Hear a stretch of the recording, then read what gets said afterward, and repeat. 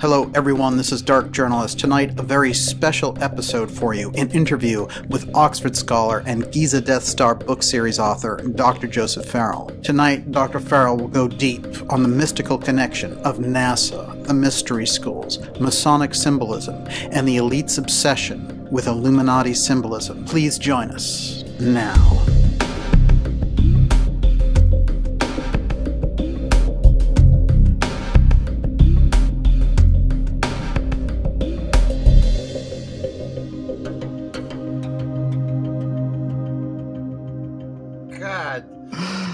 Joseph, it's great to have you back. Thank you for having me, Daniel.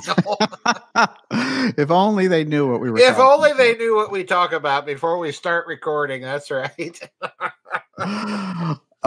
You're coming off this fantastic book, The Demon in the Acre, and the plasma beings piece is ricocheting everywhere. As I was getting through that book, I went back in my mind to some of the conversations that you and I have had about Mars, and I realized we never defined Mars in the missions thereof and the mystical aspects in a total way. It's always come up, and some of the fascinating links I think that you've put together around Mars crisscrossed with some research that I was doing on Gordon Cooper and von Braun, and a lot of their statements about Mars and going to Mars by 1981.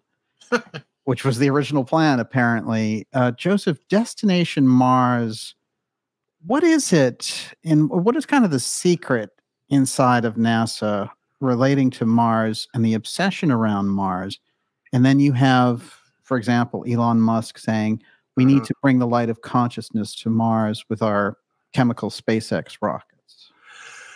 Well, if I were to guess, and I stress to everybody that's listening that I'm guessing here, and there have been lots of people that have made similar guesses. You know, Richard Hoagland has made a lengthy career out of trying to read NASA's clues and hints and so on regarding Mars. But if I were to guess whatever it is that has fascinated NASA since the von Braun days,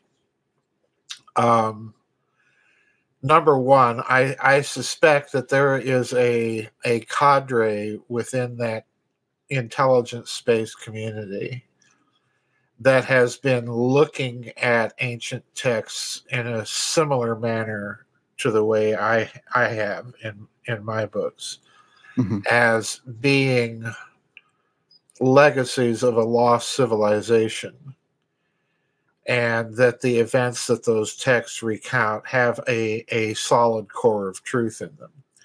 The second thing I think that NASA is, and I'm quite convinced of this, that NASA knows, is that ever since they have sent the space probes to the other planets, and particularly beginning with the Viking craft, the two Viking probes that went to Mars and photographed the face and photographed Cydonia, and ever since then the Soviet probes, the European probes that have taken all of these pictures of Phobos and monoliths and obelisks and pyramids, and even in one case that Richard Hoagland mentioned, a distant figure off by Olympus Mons that looks very much like the Sphinx. Yes. And since then, there has been a whole Mars anomaly community that has poured over the photographs that NASA has released. And I have looked at a lot of these photographs, and I defy anybody to look at them and tell me that they do not contain a high level of anomalous features that by any sort of amateur geologist's lights cannot be explained by those kinds of processes. We are indicating a human civilization, indicating somebody's civilization on Mars. You know, whether human or not, I don't know. My suspicion is like yours; it probably was human. You know, I've been pursuing this hypothesis that we have genetic cousins out there. Right. You know, if they're not Homo sapiens sapiens, the species, they're at least Homo sapiens, the genus. Mm-hmm. So, you know, I think that we've got some sort of genetic cousin out there, and I've thought that for a very long time.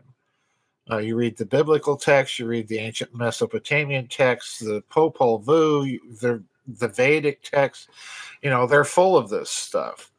So I don't have any problem with it. So I think NASA has known on the basis of their space probes and probably on the basis of some sophisticated computer-enhanced photographic analysis that they've known for a long time what's up there. Interesting. That's you know, I don't see how it can be anything else. And you know, they have tried at various points to dim the tide of public speculation about it. You know, back in the 90s, we had the cat box image of the face on Mars, to quote Art Bell. And, you know, and that long ongoing discussion between him and Richard Hoagland. And again, I think NASA lost that one, and much to the credit of Richard Hoagland for sticking to his guns there. Right. Because Hoagland's point was that when you increase the resolution on photographs to much greater resolution, you're going to end up with a photograph that looks highly degraded and doesn't look like much. But with lower resolution, and you're doing resolution on that basis, you see the underlying image of what was there. So it's like taking a picture of a sugar cube as you put water on it and taking a time lapse of it. And the higher resolution is going to degrade the sugar cube more, and the lower resolution is going to preserve the original shape much better. So I think Hoagland won that whole debate, and as a result, what you saw happen in that community that was following the Martian anomalies, largely due to Richard Hoagland, was that community spread out from the Enterprise mission people, and has now become part of the general phenomenon in the space watching community. Mm-hmm. So it's, you know, in a certain sense, Hoagland, so to speak, lost control of it at that mm-hmm. point as it grew. Right. But I think, you know, I don't think he would object to that. Mm-hmm. Because now you have all sorts of people, not just him. You have all sorts of people looking at these photos that NASA's publishing. Yes. And now, just to continue this to the final point here, by asking the question about Mars, what you've done is you've also opened the door, because with the expansion of that community, what they've also done is they've started looking at photographs from other NASA probes to other planets, mm-hmm. particularly to the moons of Jupiter and Saturn and so on, and even Pluto and the little planetoid out there that they've called Charon. You know, they've pored over photographs of those celestial bodies, and again, they're finding some weird stuff, you know, yes. that shouldn't be there. Yeah. So, you know, the solar system is a junkyard. Yeah, right. Excellent point. That's really true. And I remember one of the interesting things is this Buzz Aldrin character who shows up in so many different ways and had that intense career and controversial as an astronaut. But one of the things that he said was, "Oh, you know, we did find an obelisk that was on Phobos." Yes. He said this, you know, he was in the middle of this whole thing. We know he's let little things slip out over time, right, or whatever. There wasn't a lot of follow up on this. No. But this idea of the obelisk, and again, 2001: Space Odyssey, the things that they were feeding out in the 60s about what they were discovering. Mm-hmm. What is it? What's the imagery there with the obelisk and all the knowledge sort of contained there? And then with Aldrin bringing it back up in relation to Phobos, of all things. Well, I know what he's talking about. There is a picture of something on the Martian moon of Phobos that casts a regular shadow that would be very similar to the shadow cast by an obelisk, like, the George Washington Monument in Washington will cast a shadow, and it'll be a regular shadow.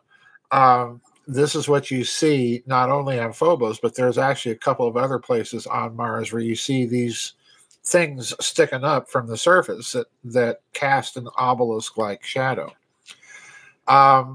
Phobos, I think what Aldrin was doing when he said that is, and again, I take the view that these people don't say things by accident. Right. In other words, I think someone told Buzz Aldrin, drop this in a conversation, in the next couple of weeks. Just drop it in there. Make it look like you kind of lost control and blurted something out that you shouldn't have. And the reason I'm saying that, Daniel, is go back to that famous episode of Frasier when John Glenn was the guest on Frasier, and you've got Frasier and Roz off in the control booth yammering away and having an argument while Glenn is going on and on about UFOs,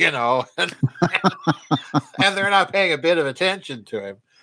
I think Aldrin was kind of in that sort of situation. He was deliberately letting out something. And I think it was because they wanted people to look at Phobos. Right. There's as I put in my books, there's all sorts of weird stuff going on with the moons of Mars. Not the least of which, there was a Russian astronomer by the name of Shklovsky, I think, something like that wrote a book called Intelligent Life in the Universe. This is in my book, Hidden Finance and Clash of Civilizations. One of those books. Yes. And Carl Sagan translated the whole book into English and published it without the Russian author's knowledge or permission. Oh. Talk about your plagiarism example.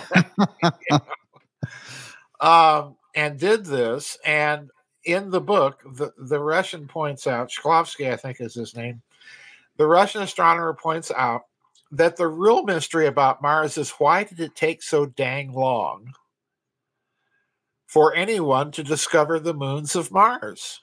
And he points out that the telescopic technology in Isaac Newton's time would have permitted them to discover those satellites.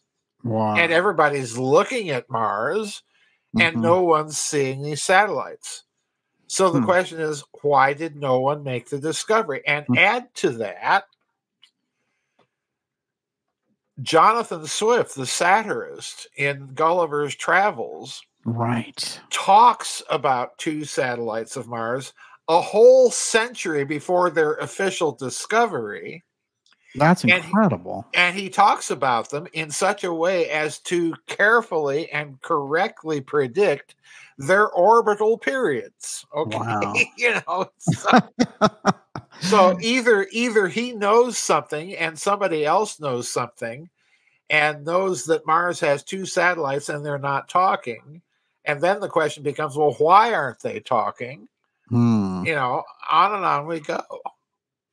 So I think, Ed Aldrin is trying to draw attention to Phobos for some reason. And right about the time, you'll recall that he did that, the European Space Agency had a probe that was going to Mars and was going to do radar tomography of Phobos, which they did. Remember that? Yes. And lo and behold, and Hoagland, Hoagland, he was all over this like a fly on honey. The Europeans discovered that Phobos was outgassing. In other words, it's hollow and it's pressurized. Incredible. And the radar tomography, Hoagland had this up on his website. I'm sure he still does, but I don't remember what the paper was called. But he posts the graph of the radar tomography that the Europeans had published on their website. And what you see inside of Phobos are two gigantic hollow chambers. And Hoagland himself says, this is the Golden Arches, because it's a Martian McDonald's. That's the pattern that the radar tomography made. Wow. So the implication that it's completely artificial. That's a strong implication, is it's an artificial body. And that takes us back to the Russian astronomer, because the Russian astronomer basically came to the conclusion, was that someone parked them there. Right. That's why no one noticed them earlier. They weren't there. Unbelievable. I wonder what they did to this guy after he put the book out. Well, the problem is, this is the other interesting thing. Inside the Soviet Union, they were much more open and willing to publicly entertain these kinds of wild hypotheses. I see. Than they were in the West. Sputnik magazine. I don't know if you ever saw the old Soviet Sputnik magazine. Mm-hmm. I had a friend in Sioux Falls that my parents played cards with, and he was a subscriber to Sputnik. So, he got all these Russian English language magazines that were really interesting reading. Yeah. Needless to say. Sounds like it. But the Sputnik magazine actually published the first in the 1970s, the first version of our moon being a spaceship. Wow. That was the conclusion that the Russians came to. Let's publish it, and they did. Incredible. So they were willing to entertain these kinds of hypotheses publicly. Mm-hmm. And without vilifying the scientists that were putting them out there as serious science and as something worthy of your attention and consideration. So I'm not at all surprised that the Russians would do this. I think in that respect, they're much more honest about things than our scientists are. Oh, yeah. Yeah, absolutely. We've seen that in relation to psychic activity as well. They're far more open to it. And that's how you can see that there's a real censorship thing that goes on with those. Yes. The moons, just strategically, let's think of a spacefaring group that comes in to different solar systems. These moons would be very strategic in terms of supplies, travel, communications, and everything else. And monitoring. Yeah, absolutely. Monitoring. Yeah, exactly. I have something I've been looking into recently, which is all about the Mormons' belief that there were people on the moon that they were going to spread the gospel to. Right. And there's some letters of Smith giving instruction to one of his disciples there about, how this is going to happen and everything. Right. How does that, because there's always a weird piece in the Mormons that they're tied into some kind of mystery knowledge. Well, I don't believe it or not, Mormonism is one of the American sects, cults, I don't know what you'd call it, that I am not sufficiently familiar with. I do know that it's coming out of what was called the warmed over or the burned out district in New York and that region that was so heavily evangelized by the New England Calvinists that it really became kind of a hotbed for all of this kind of thinking and activity. My suspicion has always been that, crazy as the story of Joseph Smith sounds, discovering golden tablets that he could only read with a special set of spectacles. Yes. It sounds completely wacky. Yeah. I've always strongly suspected that there has to be some solid core of truth, and that maybe the public myth is just that. It's a bit of deliberate disinformation to distract from whatever it was that he may have discovered or found or been led to or what have you. Because and the reason why I say that, Daniel, is that his is not the only story of golden tablets that are somehow a part of a lost archive.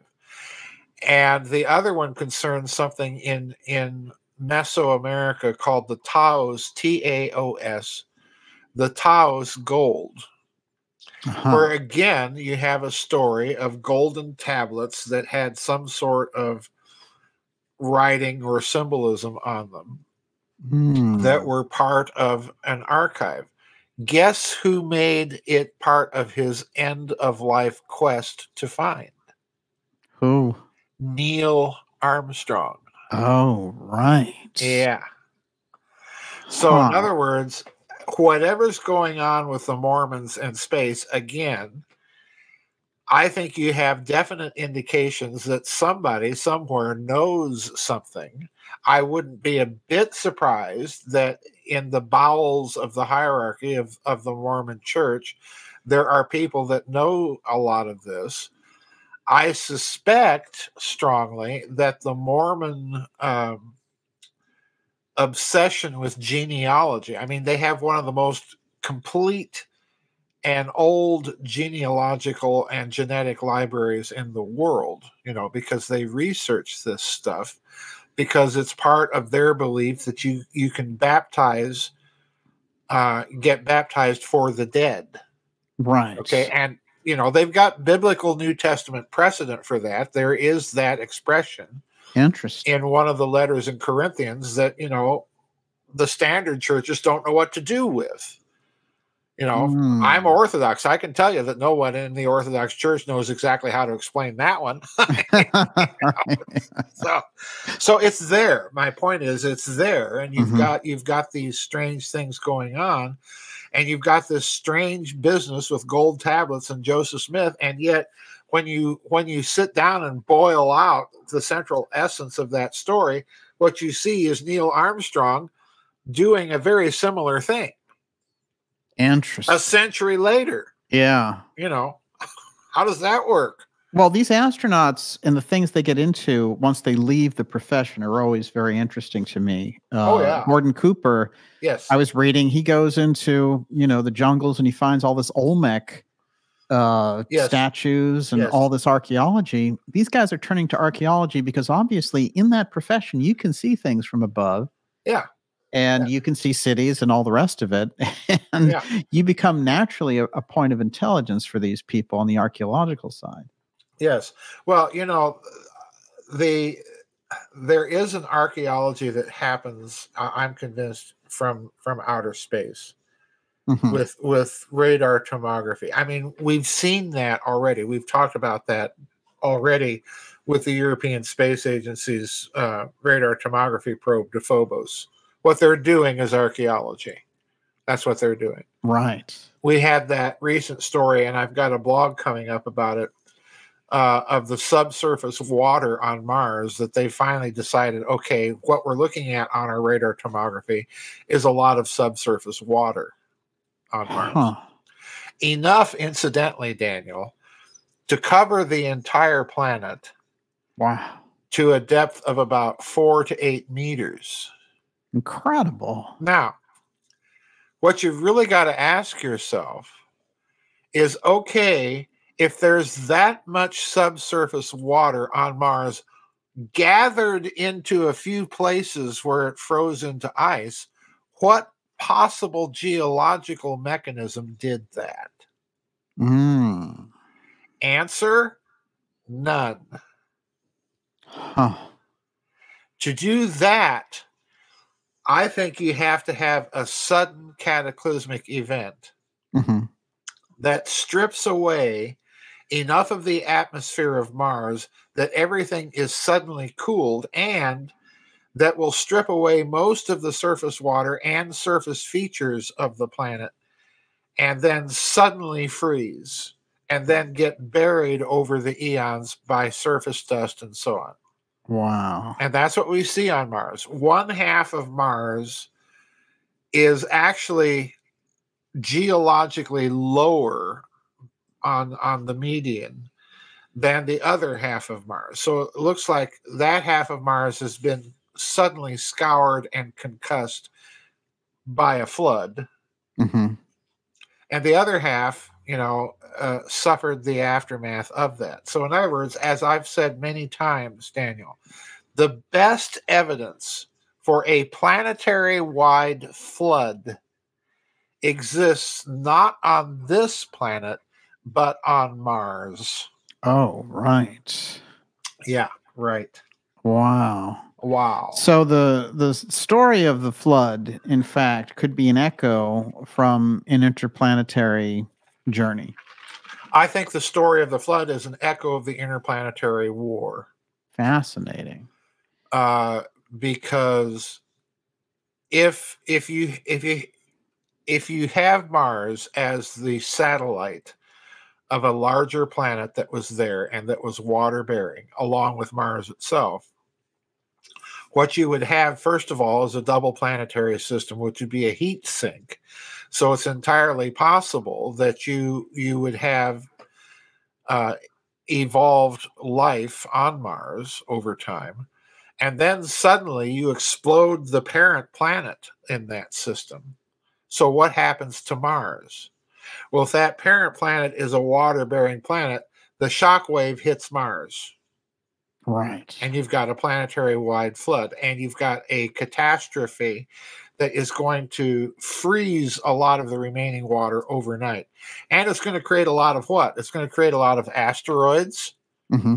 Those asteroids are going to show all the conditions of an explosion, high-pressure rock formations, diamonds, in other words. Those rocks out there are also going to have water. There's going to be water on them, and so on and so forth.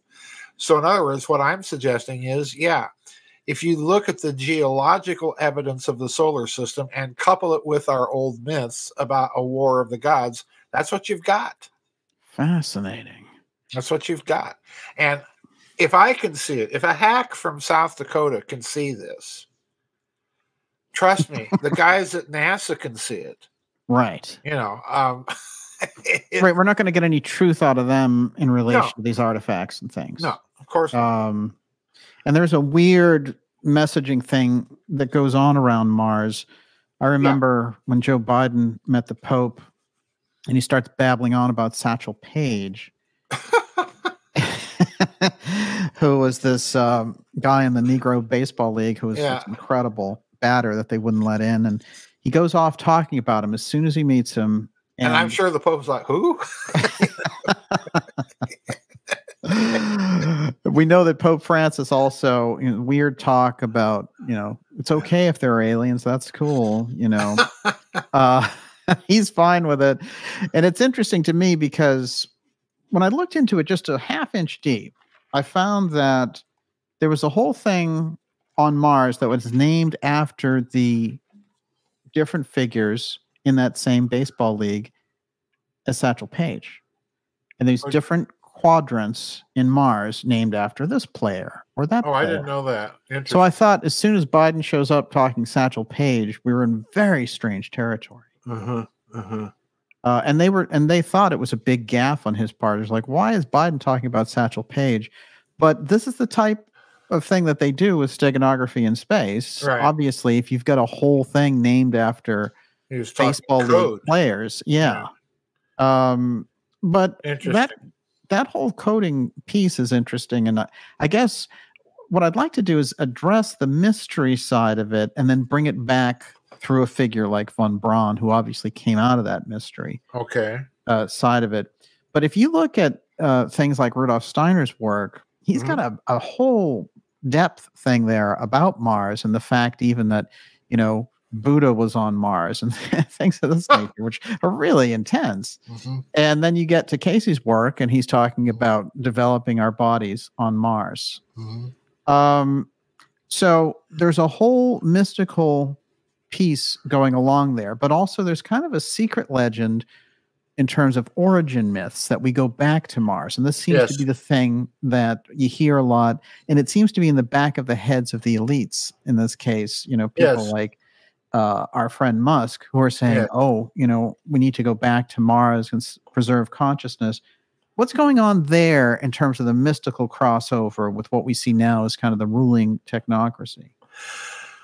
Well, I definitely think that there is something in our collective Jungian unconscious that drives us to Mars. The Zulu tribe in South Africa has as part of its lore that they came to this planet from Mars, and they came on a Merkaba. That's their word for it. And, I've mentioned this several times, I think, on your show. That's also the Hebrew word for ship. Yes. Right. Yeah. That's straight out of the Kabbalah, is it not? It's a vessel. Yeah. It's, that's what it is.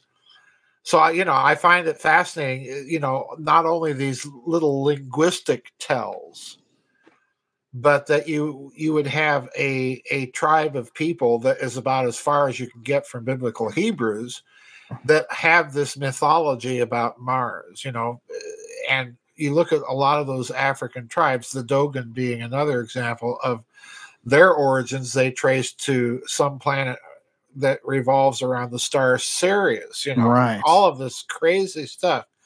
So why are That's advanced astronomy. Yeah. Yeah.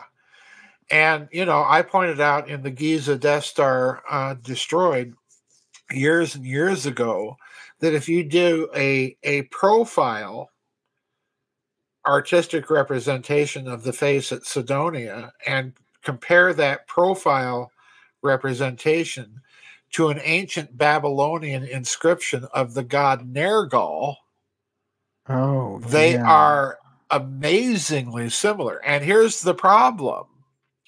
Nergal is also Erikal, is also Hercules. Oh, right. Is also Ares, is also Mars. Fascinating. So the god that the Babylonians associate with Mars even has, by some amazing coincidence, air quotes, by some amazing coincidence, resembles a profile artistic representation of the face at Cydonia, as artists have depicted it looking at the Viking photographs. That is fascinating. Why? How many of these coincidences do we have to pile up before we realize there's something going on with this planet and human history? Right. Yeah. And the other problem is, why is Mars in all Western mythology persistent? By Western, I'm including Sumerian, Akkadian, and so on. Why is it the planet associated with war? Yes. Why? Well, I suspect it's because that whole constellation of flood, of war of the gods, and so on, of exploding planets, really happened. And it's all part of one gigantic picture that somehow over time became fragmented. Mm-hmm. So do the people at NASA know this? Absolutely they do. Because the other sad part of this, and again, hats off to Richard Hoagland, because he was the one that really originally pointed all of this out and made a long argued case that you had at least 3 mystical or mystery school streams involved inside of NASA. Right. The Masons, the magicians, and the Nazis. Those were his 3. Right. So, he wrote a whole book about this. Mm-hmm. So, and again, I think the case that he made, at least on a prima facie basis, is a solid one.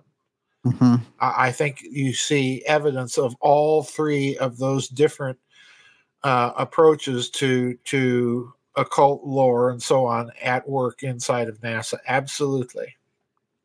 That's fascinating as well, because when you get on such a deep level of kind of mystery knowledge that the Masons are on, for example, Yes. When they have such representation that a Masonic flag gets taken up to the moon, Right. The entire structure has a foundation of mystery. Yeah. Yeah. So you're talking about magical rites right off the bat as soon as you land. Yes. On the moon. Yeah. Well, it's lunar landing as ceremonial magic. Yes. I mean, there's no other way to put it. Incredible. And, let's go further. Why are you landing your first landing on the moon on the 25th anniversary of the Nazi bomb plot against Hitler? That is fascinating. Whose eagle is really landing here? Mm-hmm. Yeah, the eagle has landed. Yeah, the eagle. Yeah, which one? German, American, which one? On and on it goes. And then you look at, and again, Hoagland has to get the credit for pointing this out. When you look at Dr. Farouk Albaz, the Egyptian man that was heading NASA's effort to pinpoint the landing sites on the moon. Right. Why an Egyptian? Yeah. Good point. Really interesting point. Yeah. Yeah, very. We don't know much about him. Well, he's the guy picking the landing sites, and he's a physicist. Wow. And by the way, he had some connection with Lambert Dolphin and that whole examination of the Great Pyramids via cosmic rays. Oh, wow. On and on we could go, folks. You just jumped ahead of a question I was going to ask you later about Luis Alvarez. Okay. And we might as well deal with it now. Might as well. Luis Alvarez, part of the Robertson panel, deep expert on UFOs, physicist from that period. It's a very interesting trajectory as a career because he goes from being the kind of point man on the Robertson UFO panel in 52 with Lloyd Berkner and our other friends like Alan Hynek. And then he becomes the point man for saying that the Zapruder film scientifically shows a shot from the back. So he becomes part of the cover-up. And he becomes the main go-to physicist for giving this information. So everyone who's quoted, Time Magazine, Life Magazine, when they all quote about the Zapruder film, he's the guy who says, I've proved this is how it's a shot from Oswald and all the rest. So he's part of that establishment piece. So we've got the UFO file, we've got the JFK assassination. But Joseph, then in the 70s, he shows up. And he is going through this process of trying to track hidden chambers inside the Great Pyramid using cosmic rays. That's correct. That's the place that you were getting to. But how strange is that you have this other guy who's connected with spotting the moon landing sites? Well, if you recall that study of looking for chambers particularly in the Great Pyramid and then the second pyramid, the Pyramid of Sephren, using cosmic rays, they discovered something very odd that I mentioned in my pyramid books. And we're just getting started with Alvarez, folks. So just bear with me. Bear with me here. Stage one. Stage one, yes. When they ran the tapes of the findings that they had recorded at the pyramids, they apparently ran them through the computers at the University of Cairo. And I have never found any external corroboration of this story, although I mention it in my Giza Death Star books, because I find it interesting and I find it plausible. Okay. when they ran the tapes of their studies, the cosmic ray studies, through the computer at the University of Cairo, they got just plain bizarre results. So bizarre that they ran the tape again and got completely different results, and then ran it yet again and got yet again a third set. Wow. So in other words, the tape would not give them any consistent reading or data. Now, that's weird. Yeah. Any way you slice it, that's just it's morphing. It's each morphing. time they go back to it. Yeah. Every time they try to process the data, it changes. Interesting. It's like a living Mandela effect. It's like a living Mandela effect. Exactly. Now, I'm not at all surprised at that. You know, I've never advanced any speculation publicly as to why that might be happening. But I do think, given everything that I've said in all of my books about the Great Pyramid, it makes sense. Okay. But let's go back to Alvarez. He's involved in this study. And by the way, he's involved with Lambert Dolphin, right, who later comes to do a similar study. Lambert Dolphin, if you folks don't know, is another physicist. He's also an evangelical Christian wanting to see the temple rebuilt. And, you know, he's one of these people. This is not the kind of guy I want to see having charge of projects like this. But anyway, some extremist tendencies going on there. Well, yeah, but Lambert Dolphin was connected with SRI, right? You know, and has those loose connections, therefore, to the whole remote viewing thing. On and on we could go. So back to Luis Alvarez. Luis Alvarez, I think clearly, just given his presence in this pyramid study, is a prime candidate within NASA and within the American deep state for being a member of either the magician or Masonic faction of Mr. Hoagland. Right. And possibly both.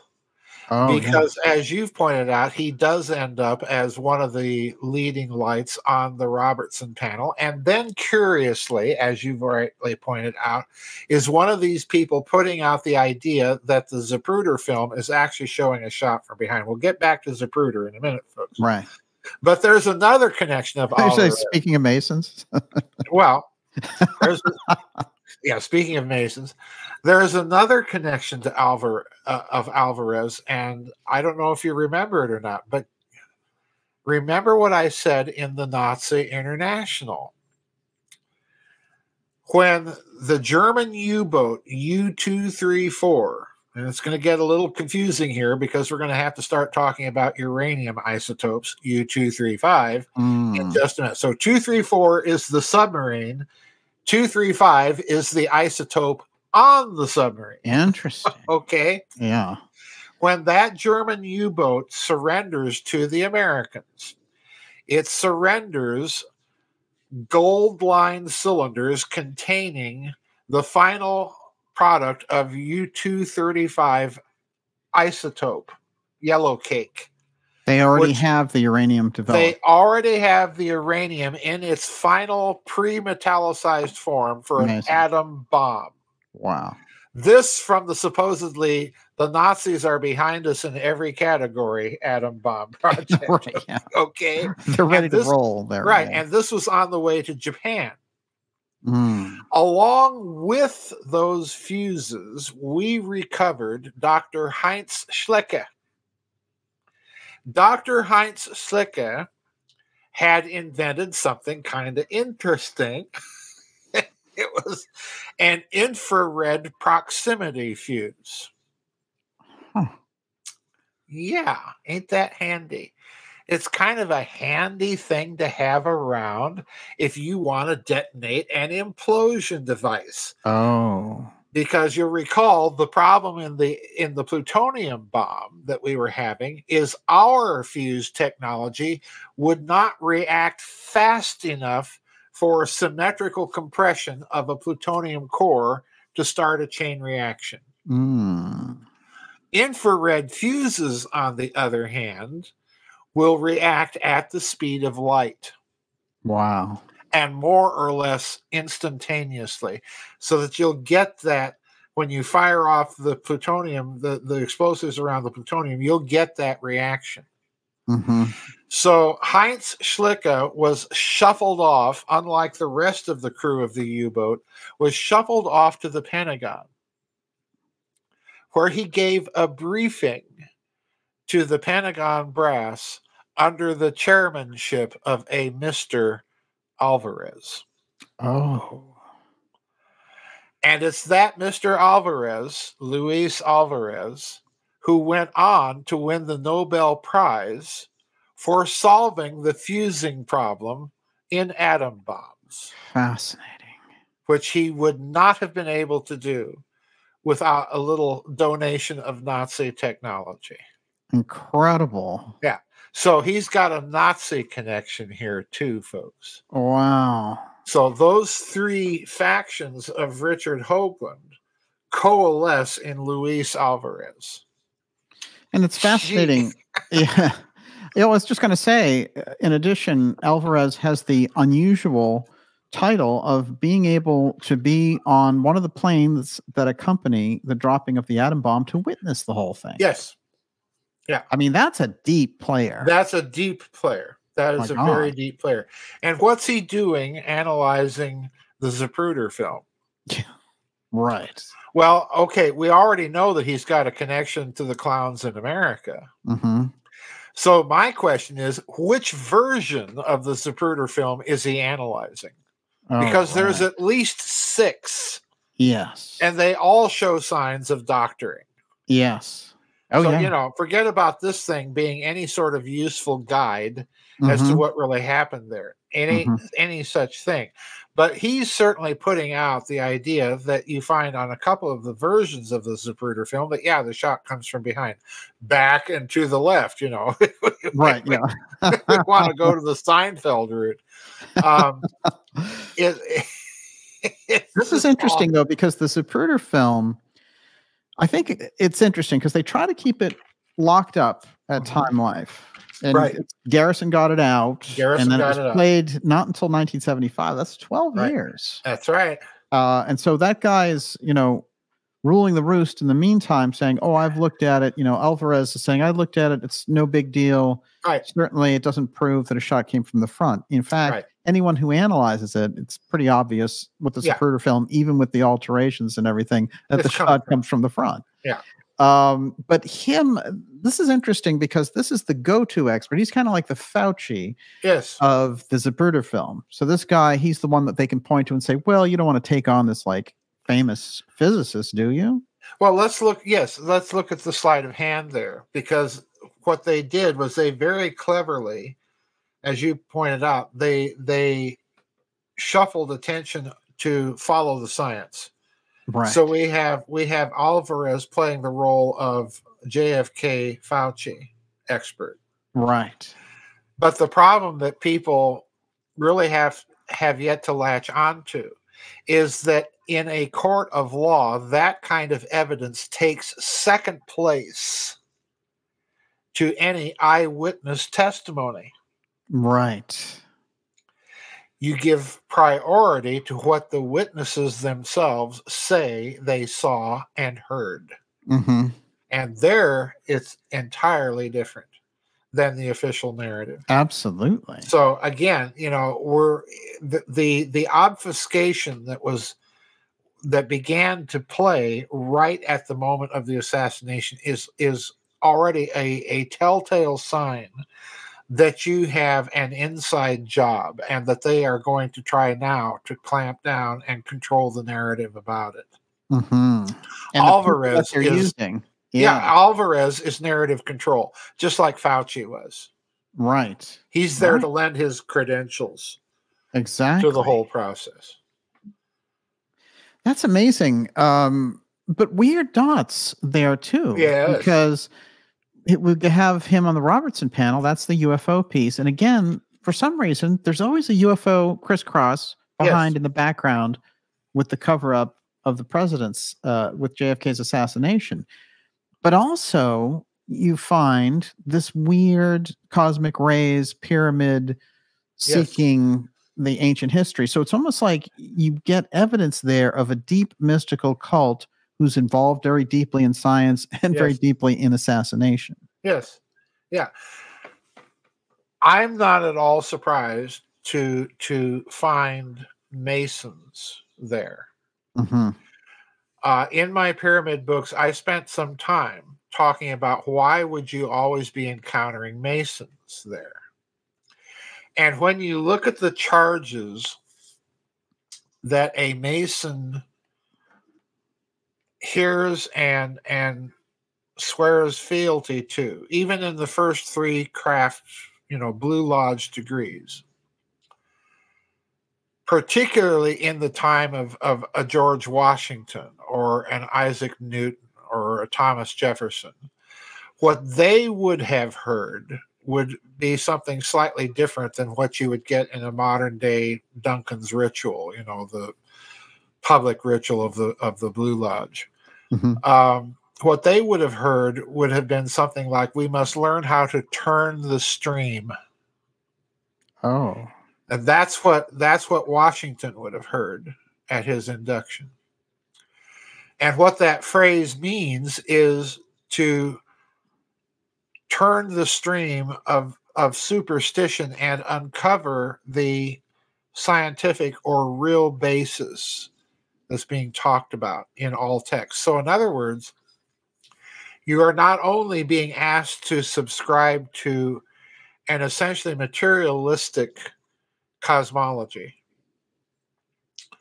The grand architect of the universe simply becomes the cosmological process, in other words. And it has nothing, get out of your mind that it has anything to do with grand architect of the universe up there, we're down here. And no, what it means is it's a process.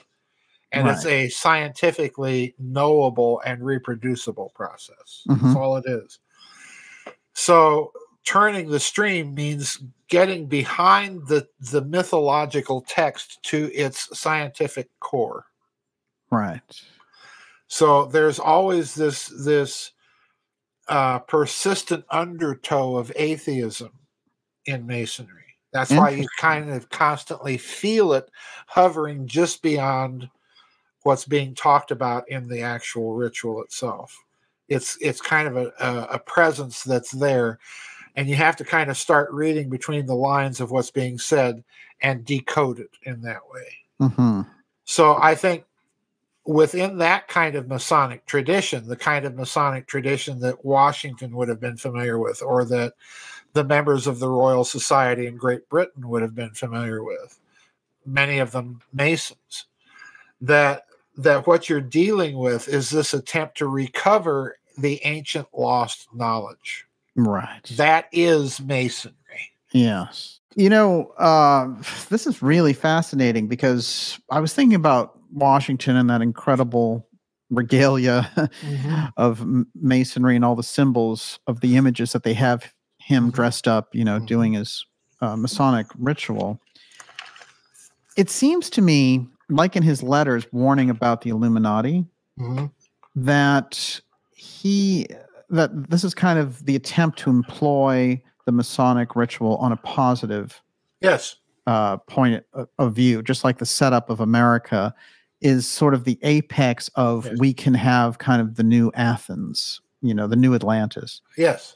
And but something interesting happens over time with Masonry, where it seems like you get a split there, and you get a very kind of occult workings Masonry versus the actual Masonic foundation. So it's a hard thing to figure out because often you find people accusing Masons of everything under the sun, but at the same time, there's a weird loop with Masonry, just like in the Kennedy assassination, where the symbolism of Masonry is involved, but it seems to be some inverted thing that somebody's using.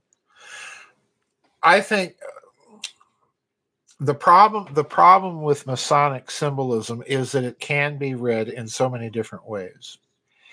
At the time of the Royal Society, at the time of Jefferson, Washington, you have principally, in my opinion, a kind of disguised atheism. You have a kind of materialism, and the way it's disguised is if you look at their public religious affiliations, they're basically all deistic Anglicans. Mm-hmm.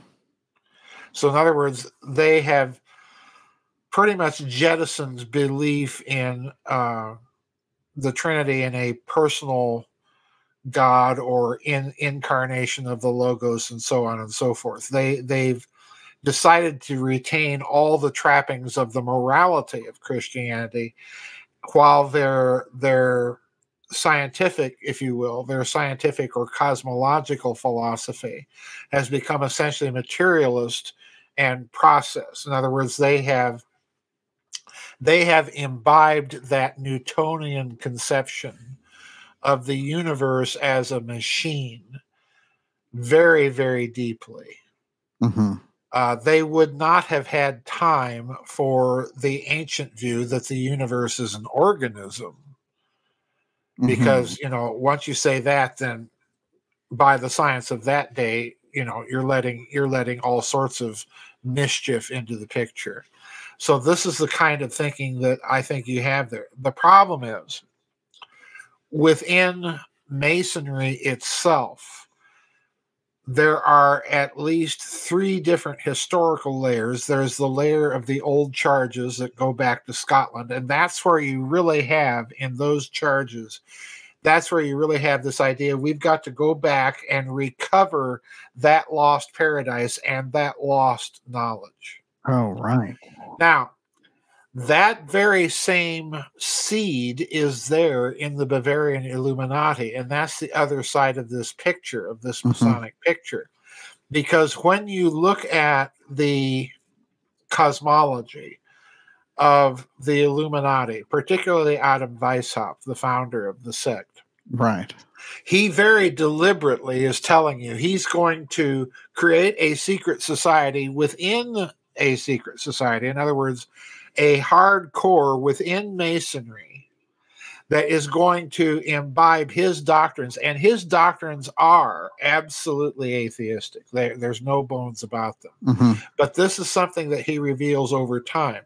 But the core of his doctrine, and this is where it gets even more interesting, the core of his doctrine is, yes, like the other groups within Masonry, is to return humanity to that paradisial state, in the Garden of Eden prior to the fall, which he doesn't believe in anyway.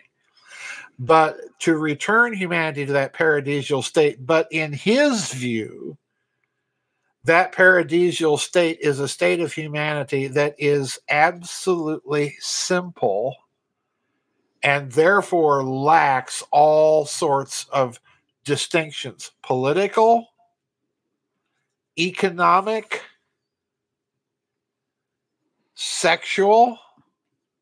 Right. In other words, what Adam Weishaupt has done is he's taken that Neoplatonic doctrine of the simplicity of God, of the simplicity of the one, and he's gotten rid of the idea that this is a metaphysical principle.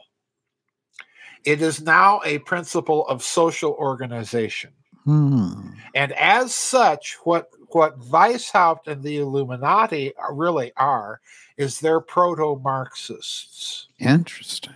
Because they're returning you to that primordial state where there is no government, where there is anarchy. And in that anarchy, all class distinctions, they dissolve. Right. He's the first Marxist. So you have that strain that enters very definitely, that enters European continental Masonry. And that becomes a very different matter altogether than what you see in Great Britain, or for that matter, in this country. This is the problem when you're looking at Masonry. You've got to be very careful to distinguish which group and what's their history. Because it's eclectic history. Yes. Why is Washington saying, watch out for the Bavarian Illuminati, which is what Weishaupt is all about? Because of precisely this doctrine. this doctrine of a paradisial simplicity to which we must eventually return. This is absolutely antithetical to the Anglican deists' thinking, with the idea of a natural law. And part of that natural law is that there are obvious distinctions in ability, in talent, in conditions under which you're born. You can't ever get rid of that. So, this is a part of their thinking that is absolutely at variance with what Weishaupt's plan is. Right. So, yeah, you're going to have this tension. You're going to have this tension within Freemasonry that is really reflective of what's going on in Western society as a whole, because those tensions are certainly out there in public. What you're doing with Masonry is you're founding groups that are dedicated to bringing about the political realization of whatever these visions are. Mm-hmm. Notably, they all have one thing in common. They're all Christless. Interesting. They're all Christless. Huh. Yeah, that's a pretty big thing to leave out. That's when you're dealing with Western civilization. Yeah, but on the other hand, let's look at the flip side of this. Mm-hmm. Is there a reason why they're doing this? Right. Well, look at the alternative that they're coming from. They're coming out of that Reformation, early Enlightenment reaction, a justifiable reaction against the claims and actions of the papacy. Right. So it's kind of a pushback against the power of the papacy. Yes. And let's remember the papacy was going around burning people. Yeah. For what they were thinking. Yeah, right. Sounds familiar, right? Yeah, sounds familiar. So the reaction, the reason why you get these reactions with secret societies is precisely when you're dealing with that kind of totalitarian theocratic system, and moreover, a system claiming that it has a universal global jurisdiction, and you better toe the line or else, we're going to cut you off from your eternal salvation. Yeah, the reaction is fully understandable. When you see somehow, and I want to know what your real definition of, because we hear Illuminati's bandied about. It has been for decades in the alternative field. They've placed it on this. When you get around entertainment, certainly you see all these symbols that are being used and bastardized and everything else. Well, don't forget, Daniel, back when George Ann Hughes was alive, she read me an email from one of her listeners claiming that I was a member of the Illuminati. That's right.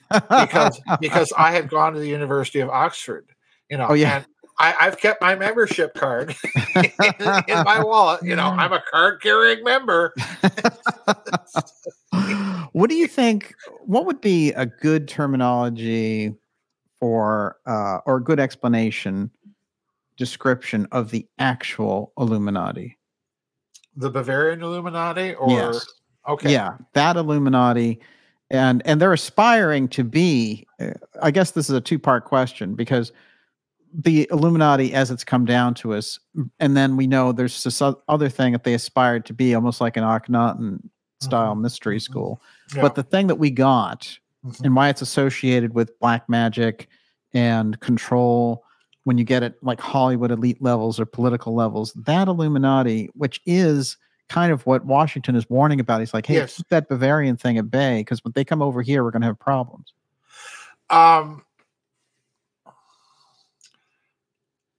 You're asking me to pinpoint a defining feature of them. And if there were to be a defining feature to them, I would say, and I hope people will be patient with me, because I've got to describe this very carefully, because I'm trying to paraphrase a lot of what Weishaupt said in his writings to other Illuminati that he's writing to during his life. First of all, sovereignty.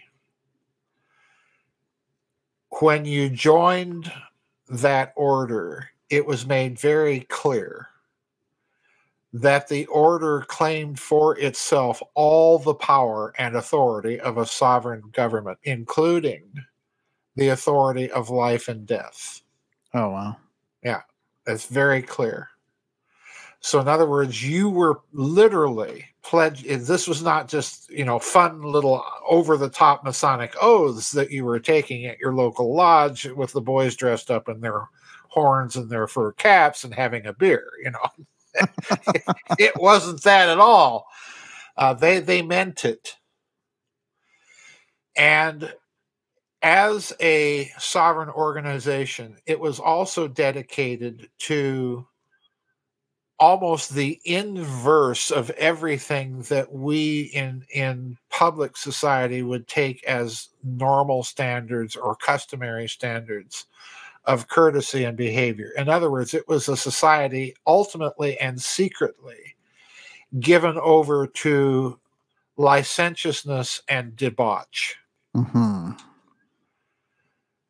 And as such, being atheistically material, it had room for everything, including all manner of black magic. It couldn't do any harm.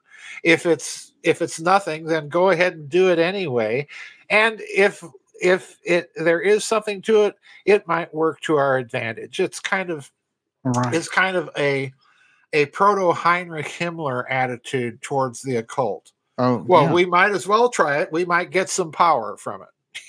Right. That's that sort of attitude. This is exactly what the Illuminati are. It's exactly what they are. And it's interesting because it's Crowley who adopts this entire approach. Yes. When we get to Aleister Crowley, he is somebody that he picks up the strands of that Illuminati. Oh, yeah. And he runs it through the rediscovery of Golden Dawn. Yep. And he's our representation from the 20th century, this very same type mentality. Right. And that is a do as thou wilt. Yeah. And the other thing, and again, I would not be surprised if there are not direct organizational and personnel connections between Weishaupt and Crowley, because Weishaupt, after the Bavarian government shut down his outfit, what he did was he fled to Frankfurt, and that ought to be a dead giveaway right there, as there is something very, very deep and bad brewing here. Once he flees to Frankfurt, what he also, and his writings make this very clear, is that the Illuminati are not just restricted to acting behind a Masonic front. Go out and start as many of your fronts as possible. Coffee houses. Right. Coffee shops.